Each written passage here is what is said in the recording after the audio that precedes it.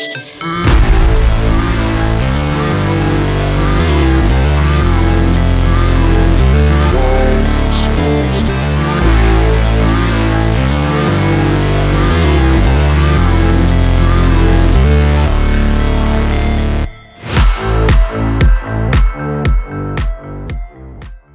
to the Startup Voyage, and in this episode, we take a critical look at the less discussed aspects of Web3. In this episode, I've labeled it Web3 The Unveiled, the ugly truth behind this tech revolution. Now, we'll explore some key topics that shed light on some of the challenges, the controversies, and the complexities that are now existing in Web3. And today we have our guest, Andrew Keh, brings his extensive experience in the industry to provide a nuanced understanding of these issues. He is the founder of Web3 Research, an innovative company that's making Web3 more accessible to everyone. And his journey in the crypto world is nothing short of remarkable. With a background that intertwines technology and business, Andrew has been at the forefront of the Web3 for over a decade. He's not only been one of the youngest managers at Berkshire Hathaway, their R&D division, but he's also led his own DeFi projects and run a successful Web3 marketing agency, which I have lots of questions around that, your experience around that. But what's truly exciting is his current venture, Web3 Research, a beacon in the Hong Kong Science Park, currently developing a crypto influencer report, which is a tool that promises to guide crypto enthusiasts in navigating the complex waters of market trends, avoiding scams, and enhancing the research. Andrew is here to offer his unique perspective on the crypto space, drawing from his extensive knowledge and experiences, from his gritty technical aspects of Web3 to the broader social and ethical implications of crypto. He's ready to tackle it all on this show. But that's not all. Andrew will share his personal journey in the Web3 world, his own challenges and failures, and the successes that have shaped his path. He's not just an expert, he's an enthusiast who shares our values of honesty, integrity, and innovation in Web3. So, Andrew, I'd like to welcome you to the show. It's an absolute pleasure to have you here with us today. Thanks for having me. I think one of the things you neglected to mention about my history is I've also lost a lot of money and time, navigating this Web3 space as well. And I think that's also important. That's one of the reasons why we're having the conversation today. But thanks so much for having me on. It's a pleasure to be here. Yeah, sure. Well, I think it's one of those things. I mean, for sure, it's one of the things I was going to get to. People right now in the space are probably pretty happy making some money with a lot of these altcoins and Solana blockchain doing really well, and a lot of more speculation that's happening. What's going to happen in next year? But the funny thing I always have to say is no one ever talks about when they lose money, right? So when you're on the chat, people are saying, "Hey, look at my portfolio," and they're showing the charts and seeing how everything jumps. Given this assumption that I just just loaded up, on some coin, but no one talks about when things are lost. But we'll get into that. But I think where I want to kick off as a core topic, and I think it's important going in to 2024. In the past, look, ever since the crypto winter, we all know that everyone has been purely focused on building something real, sustainable.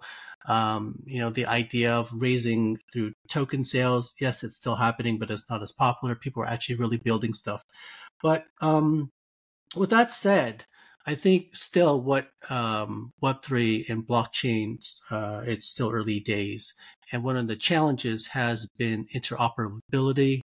And we think Web3 is supposed to be the seamless integration, but we know, from history that it takes a while for diverse platforms to work together to really benefit from a fully functional, decentralized internet.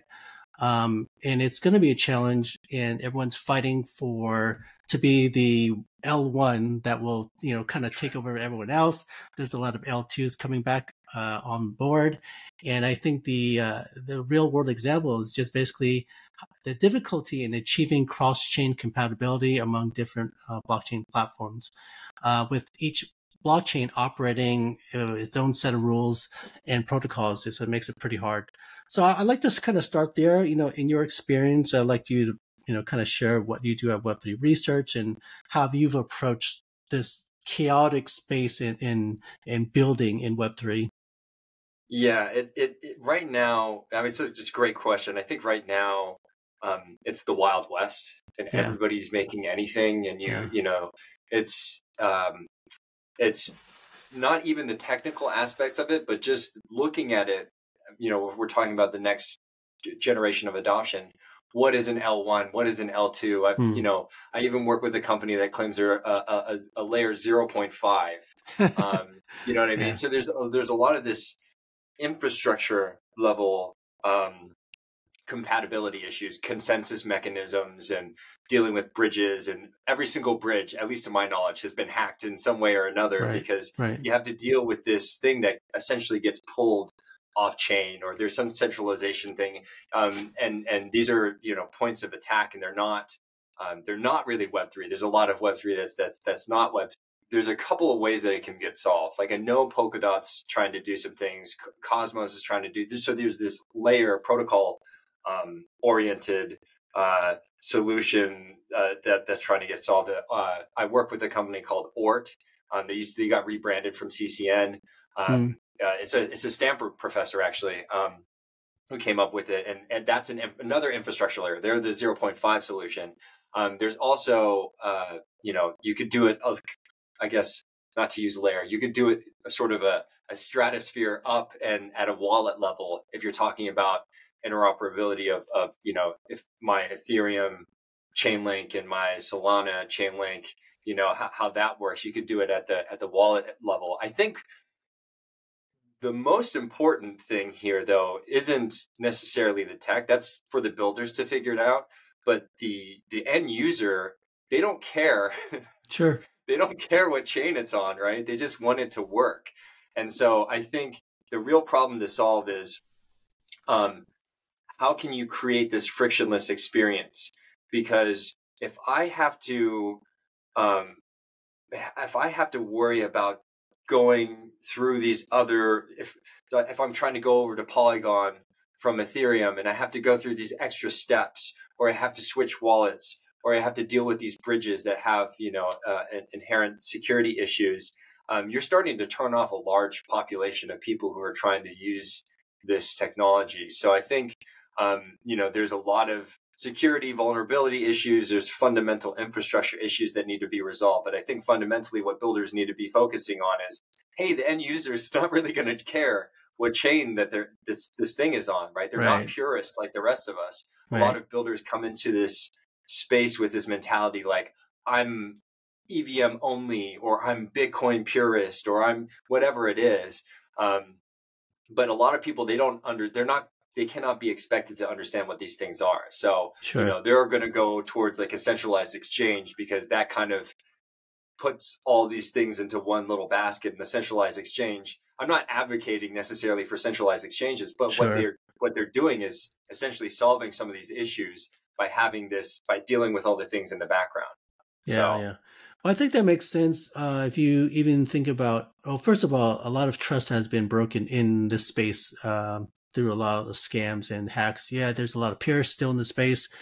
Even for myself, I remember the first time thinking about receiving actually some monies into my MetaMask wallet, and then deciding, okay, which chain should I use, because I want to save money, right? So then you kind of have to figure it out, right? What's going to be cheaper. So I moved over to BSC because it was fast and it was cheap, right?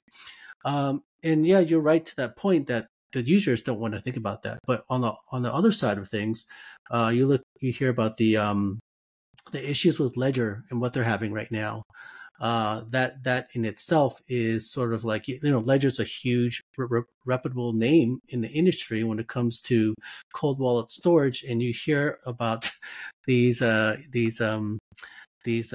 that happen, and how do you address that? I mean, at the end of the day, like, that's what you're saying. It's You got to build a user experience that's very simple and almost as if mimics what people are used to today. Like people Yeah. don't want to see anything that's different, right?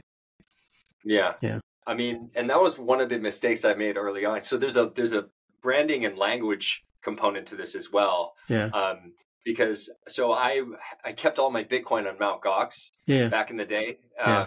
Because I was like, this is just like Bank of America. Yeah. This is Yeah. just like Yeah. Citi. Yeah. And I keep it here, and this is a central authority that's going to take care of it for me.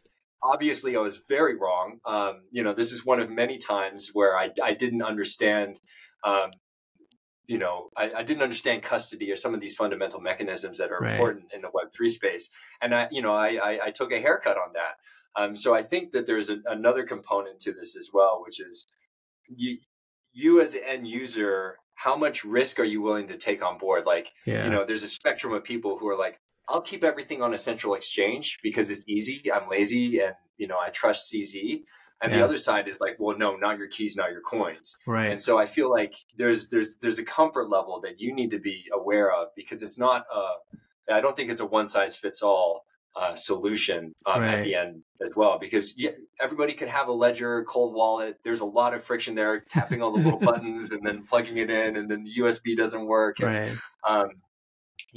so it's like, how much friction are you willing to deal with? How much risk are you willing to take on? Because if I have my entire bank account just carrying around in my pocket, it's a little, little sketchy for me. So maybe there is a centralized component to this that people need to ease their way into or on ramp into as well. Right. Right. Yeah. I mean, look, you got two sides of everything, and I think the majority of the population is still very used to banking the way it is today, and they're not shouting like, "Oh, you can't trust banks," right? They're not shouting that, right? But do you still see? I mean, with that level of risk, that's the one thing I could never understand. Um, okay, if you had maybe 5,000 USD or USDC on your person, right?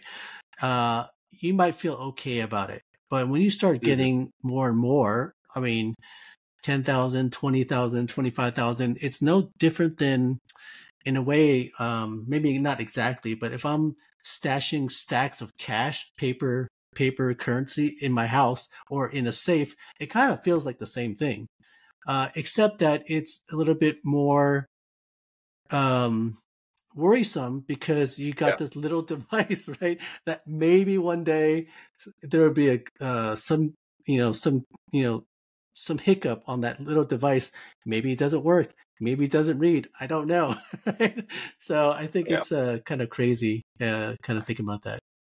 Yeah, and well, another component to this, which isn't as frequent but does happen, I know people that this has happened to, is IRL events Yeah. where there's people that have been kidnapped. Yes. Or Yes. a lot of crypto influencers and people go around, they're flashing, they're on their Twitter, it's just like, oh, it's like 20,000 like percent return on invested capital, and that leaves you open to potentially a physically threatening situation. And that's not something that we want to really be a part of. So it is difficult to navigate. And then, what if you forget your seed phrase or you lose the thing, or, Right. there's a lot of these layers to it that I think a lot of people, at least my estimation, is that this next generation of Web3 adoption will be people who are a little bit more comfortable, at least at the beginning, with a slightly more centralized solution.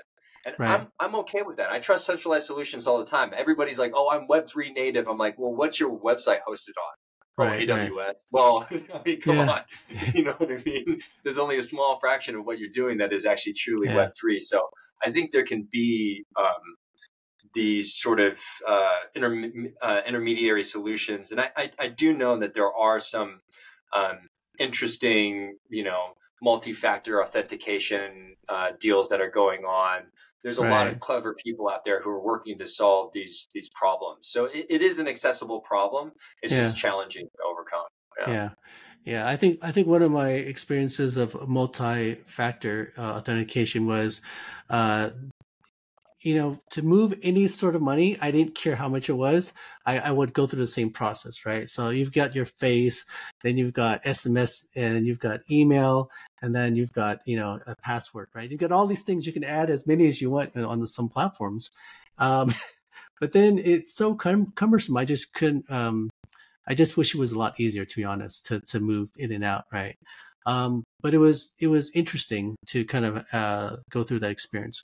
But you said you've run a Web3 marketing agency before. I don't know. Do you still do that now? Is that one? Well, so I ran operations at a digital marketing agency, Okay. and we All right. serviced more traditional clients. Right. My brother runs a Web3 marketing agency, Okay. Okay. and so I've had a lot of exposure, and we also did the majority of the marketing for some of the Web3 projects that I've worked on as well. So not exactly run my own All right. Right. Right. Web3 marketing agency, but I have a lot of experience in traditional Got it. Got it. marketing agencies, and my brother's obviously pretty heavily involved in the space as well. Right, right. Okay. So then I guess when it comes to that, I guess what is your perception of what is a Web3 marketing agency then? What does it mean? Or to be a Web3 company? I mean, Uh, I say I'm a Web3 podcaster. I talk about Web3 technologies and founders, but when you're looking at marketing, what does that really mean? Right? To you. To okay. you. So I'm going to be a little harsh here Yeah. because it's an unregulated space.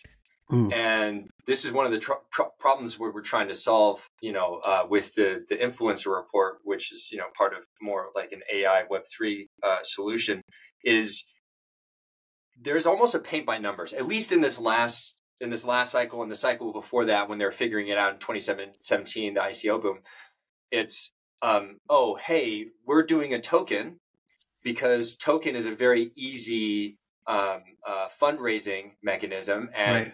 it's fairly unregulated. So you incorporate a Panama company or a BVI company, and you sort of offshore liability, and so it doesn't come back onto you. And then as a marketer, your job is, hey, this project, it doesn't have something that's live yet, but you can buy the token, which for whatever reason the token's available on the Web3 stock market, and then you can speculate on that, even though the token doesn't really serve a value. I mean, the purpose of the token is it has to have a utility, otherwise it's a security. And so everybody tries to justify utility through these various like, oh, it does this or that. And Web3 marketers, a lot of them, not all of them, Mm-hmm. right? A lot of them, they exist out there to essentially pump the token price. Yeah. And you know what I mean? And it's not necessarily legal. So I think that it's a difficult line to walk, especially with regulation going in what I feel is a positive direction. I think that there does need to be some regulation in the industry, because people are like losing their houses over this. I feel like a lot of Web3 marketers, again, not all of them, they go out, they'll do, it's a paint by numbers, community management. We'll plug you into some other VCs. We'll run airdrop competitions for you. We'll put out articles. We'll do these things. And it's not necessarily the marketer's fault. Like the marketers are getting hired on to help this company generate awareness, and a byproduct or focus of that awareness is to get people to buy the token. People buy the token, it raises the price of the token, so other people can sell the token, and it's like playing hot potato.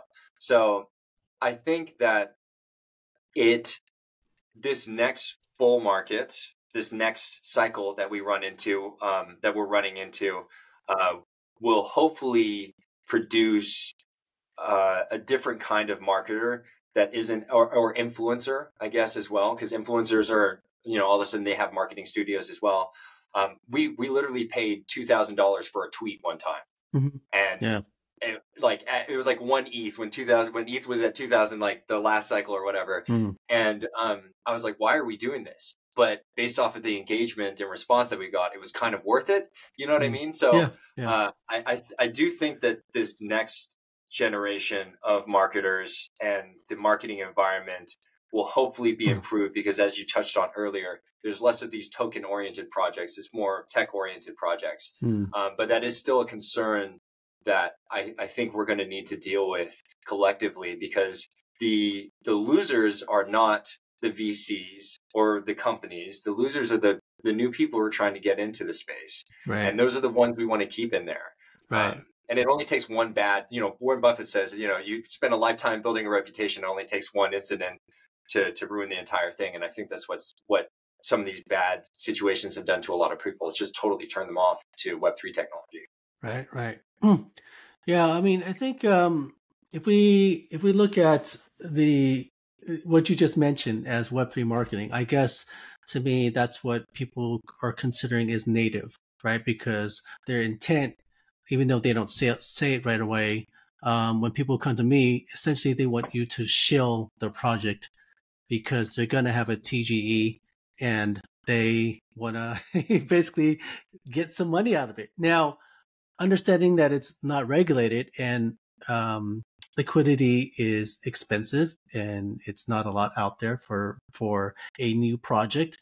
And if they can't get traditional VC money, then they try to do a token raise because it's much easier, right? Get it to the masses. If you can still do that now through some listing on some exchange, like, what Binance had that ball, it's insane, right? And I just kind of feel like it's it's maybe the last cycle that this will happen, because regulators around the world in different jurisdictions are still putting things in place. Yeah. I totally agree. I mean, and that's not to say that there aren't token projects that don't have true utility, right? But I would say this is just a guesstimation. I'm just some guy, right? It's like 95% don't actually have the true utility that's required to be like, hey, yeah, you should have a token because we're going to use these tokens for a very specific utility instead of you're using the tokens to raise capital against. So, I mean, this is hopefully, I think the last cycle that we'll have to deal with this sort of craze, because I saw that Bong token. I know people that have made like a lot of money off not a lot of money. And I'm like, man, it'd be cool if I had a couple of these meme coins right now.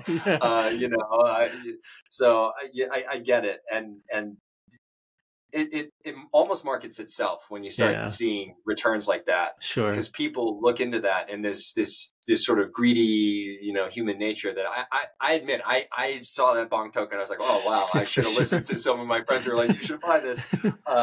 You can't help some of these natural inclinations. I think as this industry matures, because it's like, it was a baby and we're like, oh, Bitcoin, whatever, like, and then you have the Dogecoin, which was on like was like a spinoff from the subreddit because they were bored at the price action of Bitcoin. And now that's like a legitimate thing. You see all these things, and then the ICO craze, and I think we think ahead. So I remember 2017, everyone's like, oh, smart contracts. This can do so many things. But then no one was really writing any smart contracts. They were just like, here's a token and here's the idea of the smart contract. And that's what that bust was. And then you started seeing some things in DeFi summer. And so I think we're always going to be thinking a little bit ahead. We're always going to be like a little optimistic about the technology. And that's going to drive some of the speculation. But I do imagine that this will probably be one of the last times that we're going to be dealing with some of this overhype around things. Right. Well, let's look. NFTs, right? Let's look at the dark side of NFTs. Now, these non-fungible tokens, they created a lot of buzz, at one time before DeFi summer, I believe. But they've been plagued with scams. Even the Bored Ape Yacht Club guys, some of their tokens were taken hostage, I guess, but they were returned. And there's a lot of intellectual property issues of whether a digital format of something that's physical, does it really tie them together, and there's a lot of market volatility. Where do you think NFTs will go? Because there's still a lot of arguments on, oh, but it has, if you have true utility, it can really happen. Yeah. So I am not a huge fan of the way NFT technology has been branded and distributed, because a lot of the criticisms I feel like hold a lot of water. Like, oh, hey, it's just like a digital thing. I think there's some exceptions. I think Beeple, who I've been following for a long time, I also make 3D art for fun. And he's just this guy who's just, every single day I'm going to put something out. He's so methodical. He perseveres through all this stuff. I think there are some people like that there is the idea of the value is going to stay there, but the majority of them are not, because people are overhyping the profile pic, but they're not understanding the value of the underlying technology. Right. And the value of the underlying technology is tremendous, but it's not in this speculative sort of way. If you're talking about art, it's provenance, self-sovereign identity, concert tickets. Like, there's a lot of these things, and it can tie the self-sovereign identity thing. It can tie into being like an accessory. So there's a project that I worked on that didn't actually end up taking off because COVID hit and all this stuff. But it was using items on your phone in a real space. It was like my buddy was he ran a bunch of nightclubs, and it was a promoter for a lot of electronic artists in New England. And he had this idea for this space that was covered in like LED lights, and it's connected to your phone. And depending on your ticket, the LED lights around you would light up a certain color, that sort of thing, right? And if you think about the value of fashion, like an Hermes belt costs around $600.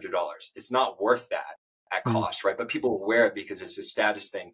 So I do think that there's a lot of value that NFT can bring to your own identity. And I don't think there's necessarily a ceiling there. So I think that there is a lot of potential value in NFTs. I think they need to be rebranded. Right. Because if you hear NFTs, you get clearly two reactions. There's no like neutral, like, I don't think it, you're either like, I love NFTs, or it's just like, it's a scam, right? Yeah. So I think if we could rebrand that acronym into something else, and if people are using it and not knowing that it's an NFT, I think, it's a concert, it's a digital concert ticket that gets to my Apple Wallet when I'm going somewhere. So you're not dealing with scams or whatever it is. Like, I know that's kind of like a rudimentary example, right? But and I don't know it's an NFT. I think that there's a lot more value in that than being like, here's my picture of an ape. Or whatever it is. Yeah. And then you have a lot of people that do like wash trading and things like that too. And then who ends up footing the bill? It's retail. It's all these new people. It's a similar sort of story to tokens. So yeah. So how much wash trading or nefarious activity do you think happened in an NFT space?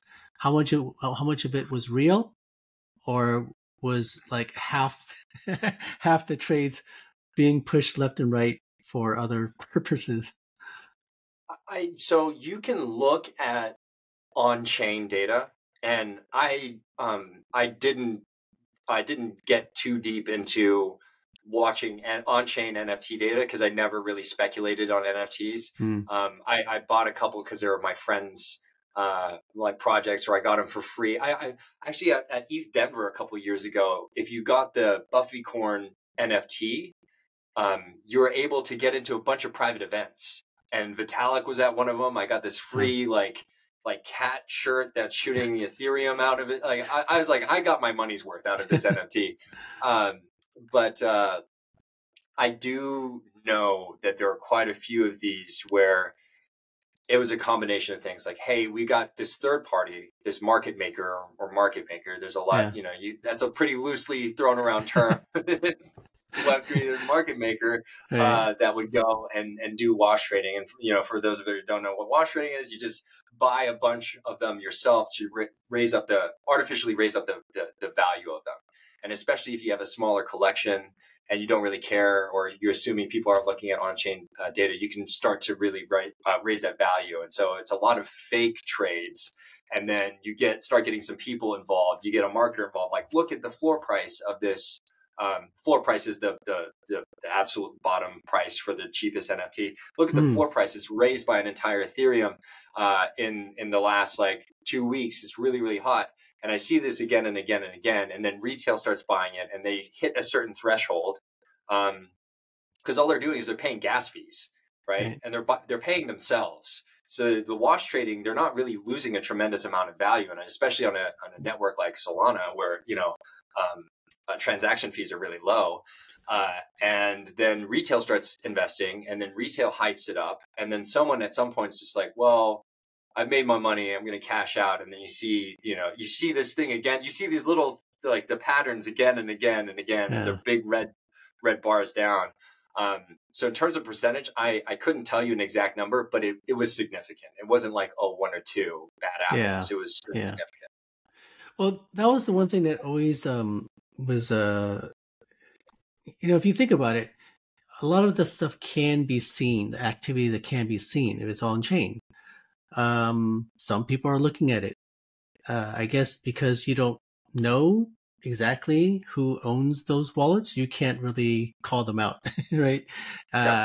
Unless you have some indication of the wallet and suspecting who the owners are, right? I actually had a brief introduction to a company called Tres Finance or Tres Finance. And they were telling me about their platform in which they just need access to your public wallet and APIs into all these different read-only data that you feed into their system. So they can be information that comes from a traditional bank account, money's going inflows and outflows. It could be from your environment for your wallet, right? Inflows and outflows.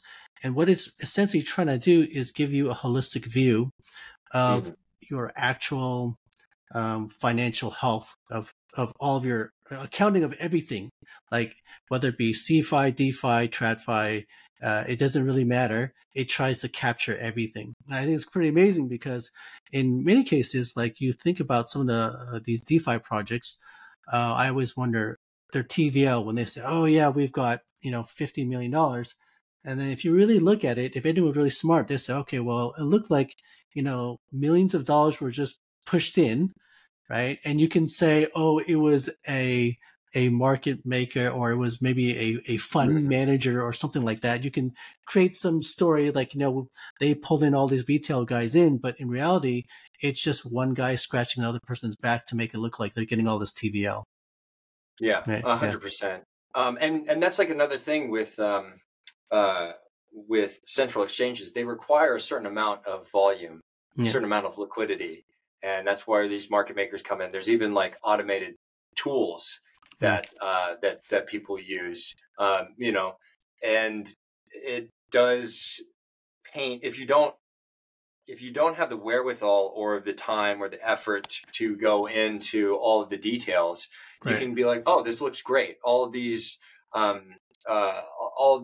this top level indicators of how healthy this project is look fantastic. But if you get one level deep, you're like, oh, okay, so this is all coming from these same 2 addresses and things like that. And I know that there are some fantastic on-chain projects that are trying to address this. One of them is called Arkham. Yeah. It's a really cool visualizer of what other wallets this thing is touched and inflows and outflows. I think that's also a pretty cool tool.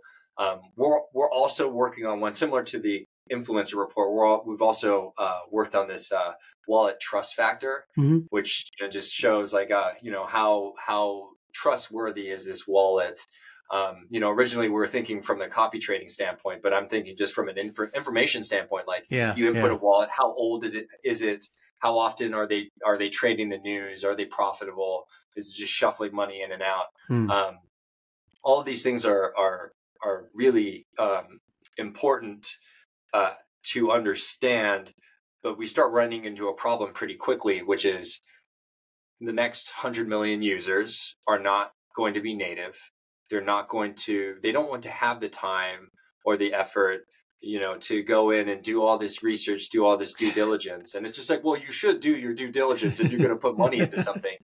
But, there is a large group of people who are very interested, who have day jobs, who want to involve themselves in the ecosystem, and they're not going to. So it's like, if you present them one of these tools, it's just like, all right, set up a wallet.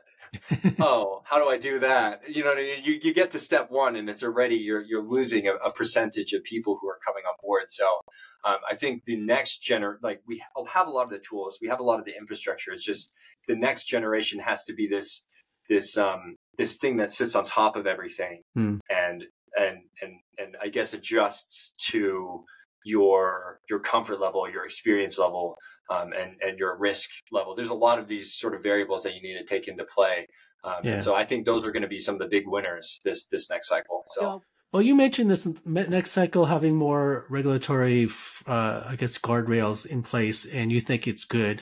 But how do you think that will impact the industry in where it started, right? It's decentralized, no central authority. Everyone's getting really excited about this Bitcoin ETF, and institutions coming in, but institutions, they love regulations, right? They need it to be regulated in order to operate, pretty much their whole business. So how's that going to impact sort of like the whole vision of where it's going? That's a really good point. I think when it's BlackRock, when it's Larry Fink who's doing things, I'm inherently like, no, I don't like it. And I don't think a company with over $9 trillion in under active management should. I don't think they care about people. It's an entity that's done very well, but I don't think it really cares about people. So I'm very hesitant when I hear things like that. But I think regulation is not going to be able to stop a lot of the decentralized nature of things, and that's something that I really like. What I do want regulation to step in and do is, hey, you're a central exchange, get the right licensing, KYC, do what you got to do on that side. So when there is something like FTX or whatever, the right people are held accountable. I think also regulation from, hey, you're a token project, we'll get a license. You know what I mean? I think it's like an in-between case. Like fully regulation means, in order to have a MetaMask wallet, you got a KYC. In order to do anything on chain, you got to let the government know. I'm not for that. But what I am for is, how do we help people not bet their entire house on an NFT project that it's a rug pull, a few days later, and how do we get on the building side, on the people who are, if you think about, I'm a token project, or I'm an NFT project, and I just started this company. I am essentially a central authority theoretically, even though the tokens are distributed in a decentralized manner. I created them, right? So if you are the sort of central point of authority, then there should be some accountability that's put there, so that people are less inclined to do these rug pull things. And we're starting to see some justice, right?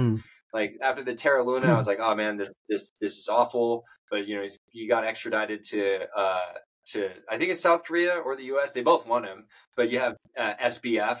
And it's crazy. If SBF had just kept the Ponzi scheme up like a couple more months, like his Bitcoin portfolio would have been able to cover those losses. Yeah.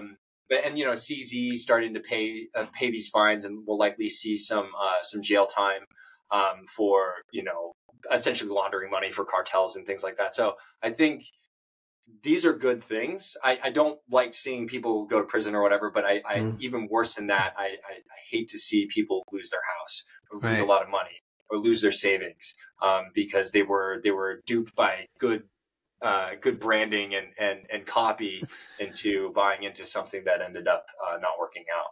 Right. You ever hear that one analysis where they talked about looking at the largest players in the world, such as BlackRock, right? And you've got Vanguard Group and State Street, all these guys, Oh yeah. the amount of money that they control, and they are essentially the largest shareholders in pretty much every major vertical, right? You can say hospitality, you can say airlines, you can say who owns the oil, you can say their money is everywhere. So when they were saying, well, who actually controls everything? It's not the president, it's not the government. No. It's the CEO of BlackRock that decides what happens. Right? What's your thoughts on that? You believe that? Well, and they all own a piece of each other as well. Right.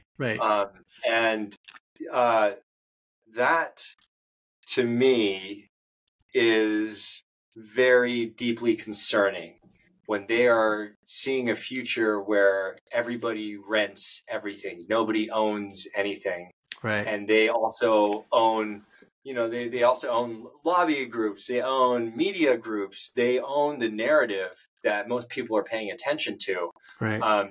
They can, and I'm not saying they're evil, I'm not saying it's the Death Star, but I'm saying that if they want something done, it's their decision and not yours. And to me, that is deeply concerning. And like I said, I don't trust anything that comes out of them or the things that they own. Which is why I think, Web3 technology is needed, because it gives more people a voice. We could talk about like DAOs and how that could possibly be a future of government, or at least replace some of the lack of these tribal communities that we've gotten away from. But I am concerned about the sheer amount of wealth that these countries, or these organizations have. They own each other, and they own more than most countries in the world combined. And you see the income disparity across the globe is widening and widening as well. I think the top 1% owns as much as the bottom 50% in the United States. Yeah. And the United States, like GDP, is supposed to be great. Yeah. So it's like, okay, there's a lot of these things that don't really add up. I do see Web3 as being a potential solution. I see the ETF being beneficial and not beneficial. Beneficial because what if they buy up everything like they're doing with housing? But they're also spreading awareness, and they're making it more of like a normal household name as well. So, there's a double-edged sword there. I definitely don't trust them.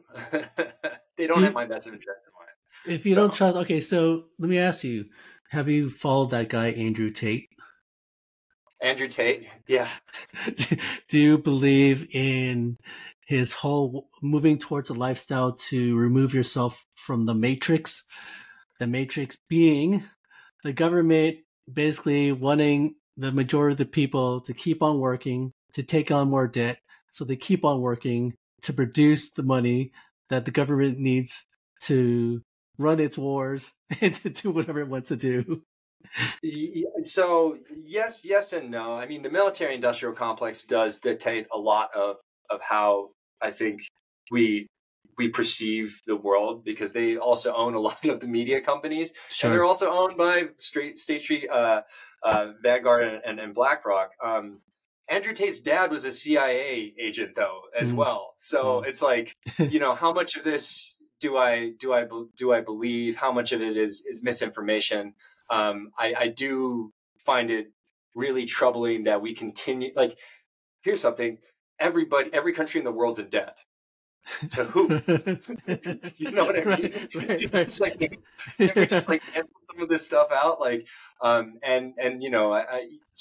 to oversimplify things. There's we're borrowing against our children and our children's children, and so on and so forth. And it's just like, well, someone's got to foot the bill. It's like you maxed out a credit card, and instead of paying it off, you're like, hey, give me a higher limit here. So I think that's also pretty concerning. So I agree and I disagree. There is this sort of matrix. There is the status quo that they, not the conspiratorial they want you to adhere to.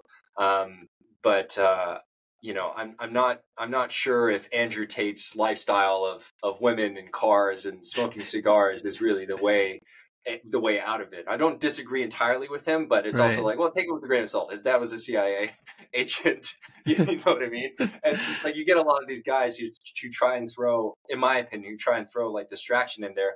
Alex Right. Jones as well. Alex Jones, he was right about the frogs, but his Yeah. dad was a CIA agent and intelligence officer as well, right? So, Right. so you know, so there's some truth in there, but there's also some distraction as well, I think. Right. So, Well, the reason why I bring that up, because I think one of the messages, like I follow Andrew Tate, and I think a lot of his core messages, they have some meaning. I mean, there's mhm, something behind it, right? And I believe that a lot of things that he does is purely for entertainment purposes and to mhm, draw attraction and to, have that voice, which you kind of need to do in this day and age. But one of the things that he always talks about, and not following the matrix, not following the herd, is how I read it.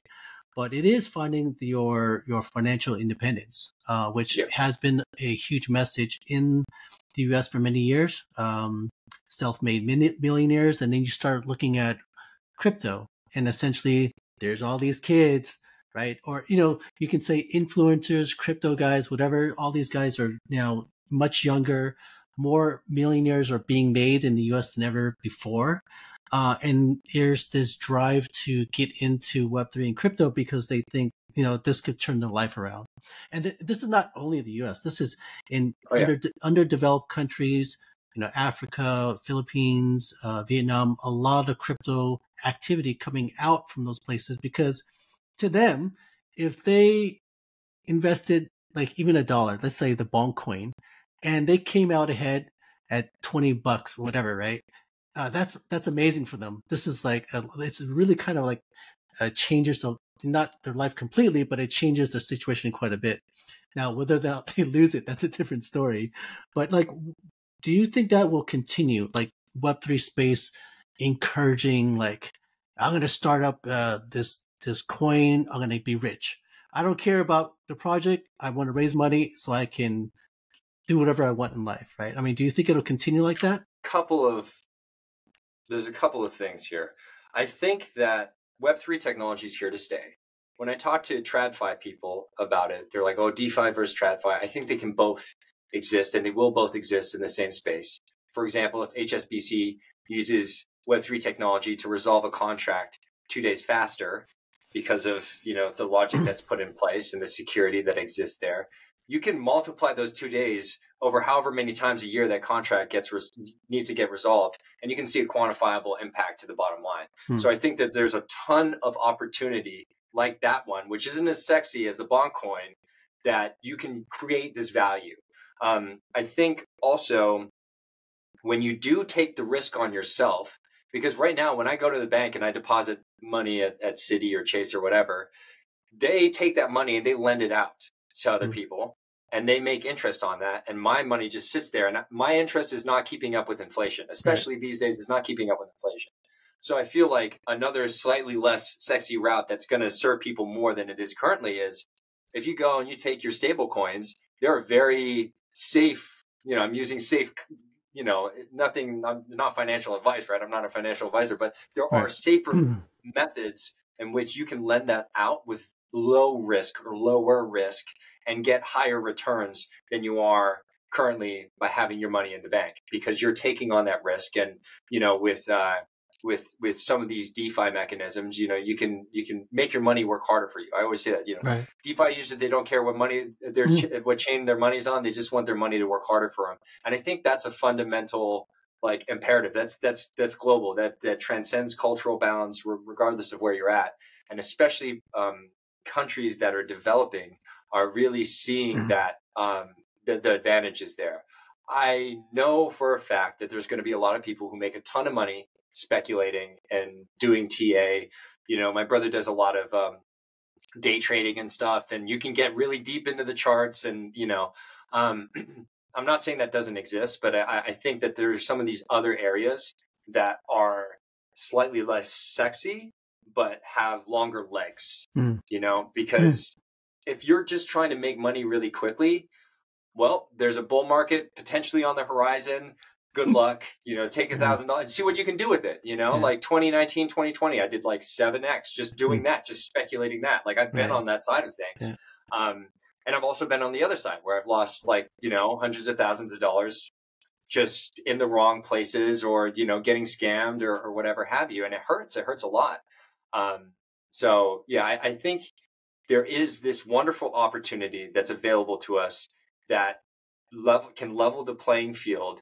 I think that we need to be mindful of the kinds of playing fields that we are on, and mindful of where we're getting the advice from and what Hmm. fundamentally we're trying to do. Like if Yeah. you're trying to go and play the speculation game, it's like when I go to a casino. Like, Hmm. I like going to sit at the slot machines in Vegas, and then you get free drinks and you can just watch the colorful screen. I never bet any more than I know I'm going to lose. I'm going to walk away from the casino with no money, but I'm going with my Yeah. friends, a couple free drinks. It's fine. That's what I would treat that as. But if you really want to make long-term, generational wealth, or you want to change, your situation fundamentally, I think there's some of these other less sexy avenues that you can really be successful at, that aren't being attacked right now, because Hmm. everyone's like, oh, bond token, or this NFT thing over here. It made me 1,000x in 3 days. If you're willing to extend your time horizon a little bit and be more sustainable, you'll get less headache, right? You won't have to Hmm. deal with the scammers. You won't have to deal with the hype, and long term, you'll be in a much better mental, physical, financial shape. Yeah. Well, I like that point, and I think that's one of the key shifts that I see. I mean, look, even in the TradFi market, there's still speculators. That's always going to be there, right? So that's a type of investor that you're looking at, which I think is very important to understand. What is the type of investor? If you go mainstream, who's going to come on board now? They're probably the ones, in my opinion, that will have a longer time horizon. And what that means is, if you look at the world today, and let's say this, we're both from the U.S. We look at the U.S. market. There's probably a ton of people who have not done enough effort into saving money, right? But they always say you don't have to be that day trader, right? You don't have to go after the fast money. If you're willing to put your money in, let's say, what the S&P, right? It is proven time and time again. After 7 years or so, you'll probably double your money, right? It's kind of like some rule there, and it's been proven, right? And even if you just fight it through the bear market, leave your money, let it sit, it'll go up. And this is kind of, in a way, like, if you're able to participate and you have your own assets and coins that you stake, and it gives you a much higher percentage than what the S&P has been. What I think they're like around 10%, right? Let's say you can get 15%, 20%. Yeah. It just accelerates your time to your financial independence, or like greater financial stability in the future. And I think that's the exciting part, actually, for me, is I mean, you're taking on the risk, therefore you should get more. If you don't want to Hmm. take on the risk, then go into, I don't know. I mean, they have bank account deposits now that are earning, what, 4.5%. So it's changed a little bit, because before, I remember, it was a time it was like a 1/4%. You couldn't get Yeah. anything. Now you're getting something significant. But to your point, all they're doing is they're taking that money because they're putting it somewhere else, and they're still making money off your own money, right? Hmm. And so I think that's the most exciting part that I'm seeing, not so much the get rich, short term Yeah. horizon stuff. Yeah. All right. So let's see. We talked about, let's see, what else can we cover? I did want to talk about maybe some the security vulnerabilities in general. So I mean, there's a lot of hacks. If you look in total volume, just still millions of dollars being hacked left and right from different projects, from different DeFi platforms. Um, and we all know that in order for things to go then mainstream, what on the security front, what needs to happen? Because it's not happening like from the, like, maybe some people are getting hijacked, in real life, or whatever the case may be, or even online. Like, I've heard these instances where some girl comes online, talks to the guy, try to act all friendly, and, oh, can you teach me about crypto? And they basically they scam the guy into to Yeah. giving.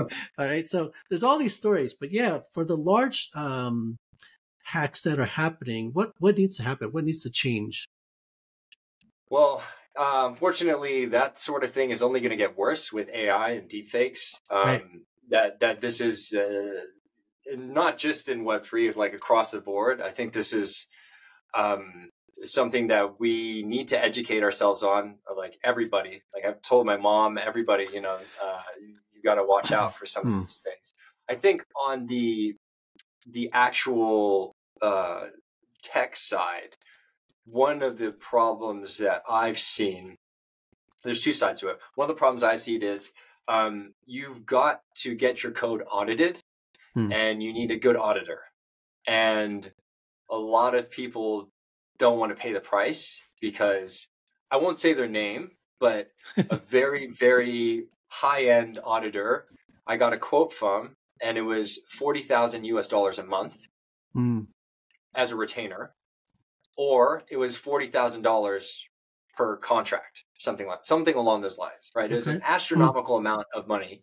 And also there's no guarantees. So if you do get hacked, they're off the hook. So the two sides are, okay, hey, I'm trying to get the thing to market very quickly, and I have investors, or, I'm trying to get investors. So I'm trying to have an MVP out. And the other side is you have these auditors that are like, well, everybody's got so much of this VC money. We'll just, we'll get as much of this as possible, and we don't bear any liability. Right. So I think this is one of the ways that we need to adjust the relationship between auditors and builders. It would be great to have it internally, but honestly, it makes a lot of sense to have a third party come in instead of just having an internal security person. Having a third party, an objective outside set of eyes, look at what you're doing is so important, and across the board. Creative endeavors. If you're writing something, if you're publishing something, you want to have a third party look at this. So I think having good auditors that aren't going to charge you an arm and a leg, that maybe do take some of the liability if they do charge an arm and a leg. I think that's one of the easiest, lowest hanging fruits that we can to resolve some of the tech issues. It's difficult when you get beyond this, because if, some people are like, well, we just put in a emergency stop feature, or put in some of these like, admin features onto the smart contract. Well, then it's not really Web3 anymore. You know what I mean? And then you can have the hack from inside. And there's been a lot of that as well. And so you get these disgruntled developers and things like that. And again, more reason to have a third party look at these things. So it's a lot of it's really just human error, or human negligence, or ego, or whatever that comes into a lot of the security vulnerabilities, which is unfortunate. Right. Well, do you believe insurance has a play in that? So, for example, I went through a process in one of my jobs where we looked at acquiring insurance for a certain amount of assets in cold and hot wallets. And part of that process, in order for you to acquire that license, they had to do their due diligence. At that point, in a way, it was like an audit. Now, how it was done, this was some years back. A lot of it was, done by humans. They call it the 4 eyes approach. You always got two people, different passwords sharing, getting into a vault and all these different things, which kind of still happens. Even though if you have got, you put your keys in different or areas around the earth, you still have to find a way to audit all that stuff, right? And it's not only how assets are moved in and out of to hot to cold, but it's also the code itself, right? And basically there's no back doors, and that's why I always wondered when I heard when I was reading all these things about FTX. So after FTX, they locked them down, but money was still being moved left and right because certain people had access, and you just didn't know who had access, right? So yeah, I guess to the point, do you think insurance could play, like insurance that requires an audit to happen? Maybe the cost might come down a little bit. I don't know. Yes. And I know that there were some insurance, Web3 specific insurance protocols. I think Morpheus was one of them. This is back in the day. I don't know if they're still around. There's a lot of these projects that aren't around anymore because they weren't ever able to find the right product market fit, but maybe this next cycle. I do think insurance would be really, really helpful. How it goes about getting implemented, I would be curious, because it's a very sort of dynamic, ongoing situation, and there's so many variables to account for. But insurance isn't a new thing. Right. right? So it's just like it's not going to be a whole lot more complicated than where insurance is implemented elsewhere. Yeah. So I think if ideally what you would get is a company that has done insurance or a group of people that were part of other insurance companies before, Hmm. and you get a couple of web hardware or the hardware side of it. And I think that could be potentially really successful. That would bring the cost down. It would still cost though.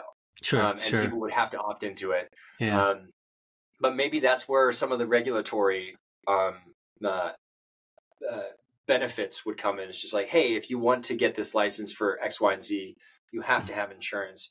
You have to be able to protect your end users here.